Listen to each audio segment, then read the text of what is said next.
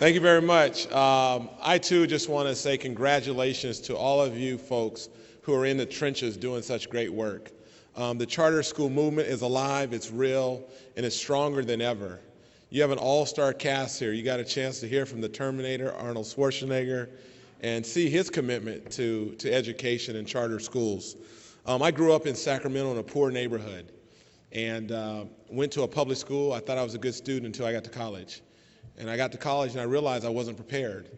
And that was an experience that was mind-boggling to me. And I made a commitment back then that I was always going to do my part to make sure kids in poor neighborhoods had access to high-quality education, and that's what you folks are doing. So personally, I'd just like to thank you on behalf of all the children that you serve and will continue to serve going forward. Thank you.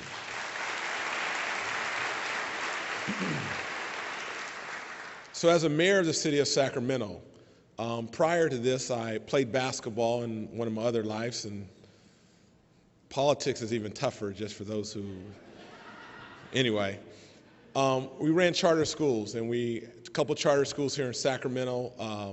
The high school that we run, Sacramento High School, last year had the biggest API jump of any high school with more than 500 students in the state of California, where 80% of those kids are now going on to four-year colleges. And that is very significant.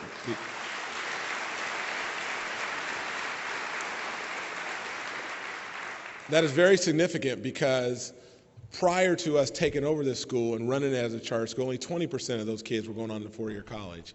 And we also have an elementary school, and we have a school in Harlem as well. But the elementary school, its API score is 873. And what ended up happening in the elementary school is 93% African-American, poor community, poor neighborhood. And you know this achievement gap that we talk about? The first couple years, this was the gap at that school. Then it became even, where there was no achievement gap. And now there's a reverse achievement gap. So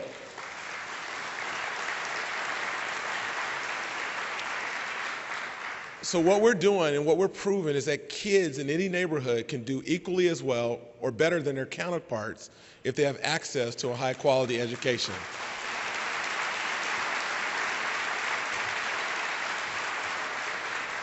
So as a mayor of this city, I do not believe we can have a great city without great schools. And that's my commitment. We want to be the leaders of education reform here in Sacramento, and certainly what you folks are doing around the state. Governor Schwarzenegger went out on a limb to get behind the race to the top. Raise your hand if you're familiar with Race to the Top. Okay, everybody in the room is. So California came up short in terms of qualifying and receiving those dollars. However, the policies that are in place are going to make the environment that we all work in much better. And those children won regardless of the money, because it was never about the money. It was about creating an environment where kids can do well, creating an environment where charter schools had the autonomy to do what you folks want to do. To create an environment with that autonomy comes accountability for results.